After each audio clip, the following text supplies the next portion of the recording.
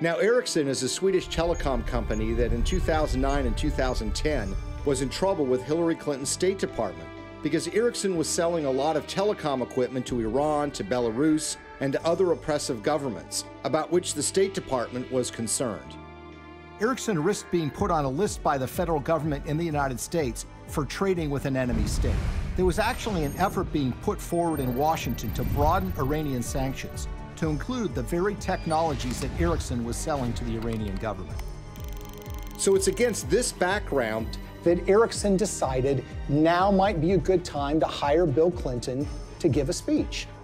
They had never paid for a speech by him before, and they decided to go in big, $750,000 for a single speech.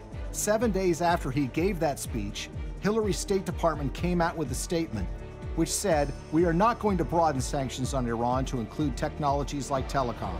We're going to rely and expect companies like Ericsson to police themselves." It was a massive win for Ericsson.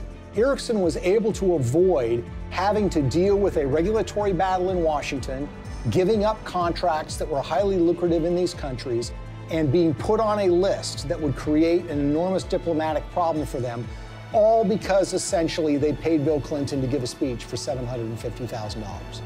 Will you continue to give speeches? Oh, yeah. I got to pay our bills.